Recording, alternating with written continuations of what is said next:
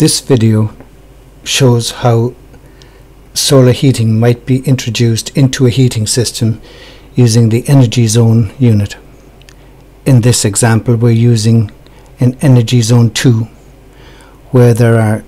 two connections beneath the unit for zones: flow, return, and this need not necessarily be the only way this manifold might be used, but just an example of how it could be used. On the left hand side, you see there are three connections as normal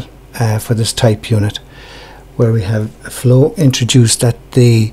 top left hand side, L1, and any heat input to or from that chamber, that area, enters or leaves that chamber at the top of the unit, which would be the flow chamber. L2 is connected to the mid chamber and would be the bypass return for the flow if the flow isn't used by the zones, and L3 would be the return back from zones. This would be the coldest water in the system, would typically be used to return water back to appliances that rely on low temperatures, such as heat pumps or condensing boilers. Same applies on the left hand side. We have R1 being the top side, again is connected to the top or hottest chamber, flow chamber. R2 is onto the bypass chamber, and R3, being right hand side R, is onto the coldest chamber, again to be used for whatever equipment might need to bring back the coldest return, or to take the cold return back to a heat pump or condensing boiler or any such device requiring cold return. So on the top of the unit there are three connections. T1, which is in this instance is used to introduce a thermostat, which would be used for the control method to describe what's going to be shown in this video. T2 is used in this example as a flow to a hot water cylinder, which would be connected through a coil in that cylinder and could be heated from the solar input or from the gas boiler input, as you'll see in a while. And T3 is the return back from that hot water device. If we take off the insulation off the front of the unit, you see the inside we have the NRGZone 2 or 2-zone manifold. And in this example, again I repeat, this is not necessarily how this unit would have to be used. It's just an example of how it might be used. So if we connect a zone, a low temperature zone, say an underfloor heating zone, the underfloor heating system would have no pump at the manifold, but the pump on the manifold could draw water through itself, through the underfloor circuit, and cause that to be maintained at a given temperature. If more heat is needed, the mixing valve would open the hot port and close the bypass port, and therefore what you have is hot water would be drawn down from the hottest chamber in the manifold down through the pump and circulated back into the zone return. As the water achieves the temperature set at the mixing valve, then the mixing valve will stabilize and the pump will regulate the flow of that water around the circuit, drawing more hot as needed and returning or creating a bypass circuit as needed to maintain the floor at a stable temperature. An on-return valve would be used in this instance to stop any inadvertent circulation heading down the return and maybe losing a little bit of waste heat onto the pipework, which are into the zone that would not be required when the zone is not calling. If we take, say, a low temperature radiator circuit, we could take it using a pump on the third connection, being the flow, out onto our flow connection into the right hand side of this radiator, and carrying on to other radiators, and the return coming back onto the left hand side of the radiator and back up through an on-return valve into the second zone connection on the NRGZone 2 unit. If other zones were required, you would simply purchase a larger manifold in the first instance, giving you more zones. Whatever required as necessary is available. So if we now have a gas boiler we want to introduce, we would take the hottest water from the gas boiler, we take the flow into the R1 connection into the hottest chamber at the top of the manifold, and the return being a condensing boiler from the lowest chamber. And so we have a perfect circuit with the zones providing the coldest water to be returned back, ensuring that the condensing boiler will be condensing at the maximum amount of time. If we now look at a hot water circuit, as I said earlier, we're using T2 as a flow, this time through a pump, bypassing an automatic air vent, so eliminating any air in that circuit, down through a high recovery coil and back down into the unit.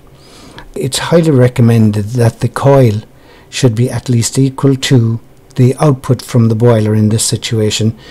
because then you know for a fact the boiler will be condensing as much as possible and delivering hot water as much as possible and allowing the system to go back to a low temperature as quickly as possible. This boiler would be the type that would have two potential temperature outputs. One is a high temperature, where voltage-free contacts in the boiler would cause the boiler to go to its maximum set point, typically 75 to 80 degrees C, and at that time the pump will be delivering all its heat for hot water heating and raising the temperature to whatever is desired, typically 60 or 62 degrees in the stored water. The return would come back down, be collected by the condensing return, and the boiler would eventually bring the water up to temperature. When it does, the boiler then would turn off at that, and if there's a heating coil from, say, the underfloor or the radiator zone, then a different circuit is made in the wiring of the boiler, and that circuit would cause the boiler to fire at a lower or maybe weather compensated temperature, and therefore cooler water would be available in the manifold. Of course, at that point in time, this pump, the DHW pump or hot water pump, would not be running, and there is no potential for the cooler water being delivered by the boiler to rise up and overheat the hot water stored. So you can maintain the hot water temperature in the cylinder very simply by stratification, where the hot water is captured at the higher level within the coil, and the cooler water being delivered by the boiler, or whatever is necessary, heat pump if necessary, would be used for the low temperature heating circuits such as the underfloor or radiator circuit. So now if we introduce an exchanger that would be used to collect heat from solar heating, and in this one we've got our inner coil in an outer tube. A pump is made available on the return, and if you look, the return water is coming from the lowest chamber in the manifold down through the pump, and if the exchanger requires the pump to run, then the control would cause that pump to come in. Otherwise, a gravity circuit might be sufficient to take heat from that exchanger and rise it up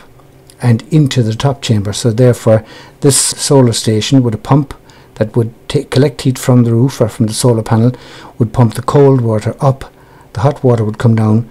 through this non-return valve, and at the non-return valve it would not be allowed once it enters into the heat exchanger chamber to move back out. So in other words, the heat is trapped in there, can only be used by the manifold, and this of course prevents a lot of waste energy drifting back out onto the pipework, which is most often the situation with typical installations. It's a very good idea to put a non-return valve always as a connection to any kind of a storage device or heat transfer device, so that heat gone, once it's pushed through by the pump, will not come back out. Now if we move on, you'll see that the solar panel, so therefore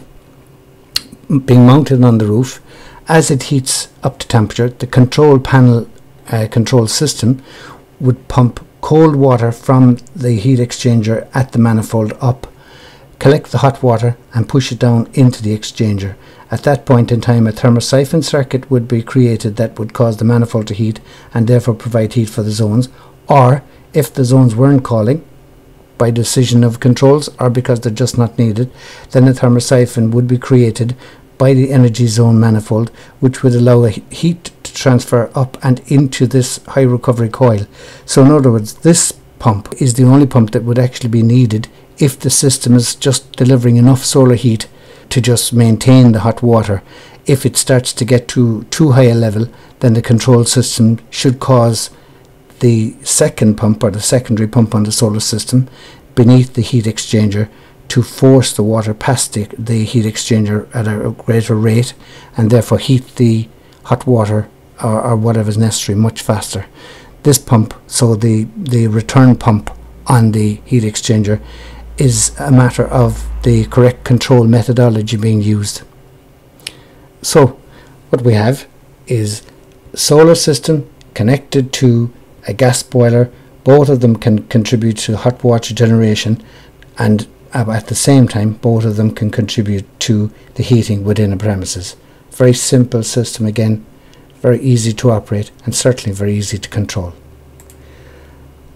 As always, this information has been brought to you by Energy Awareness, the makers and distributors of the NRGZone unit.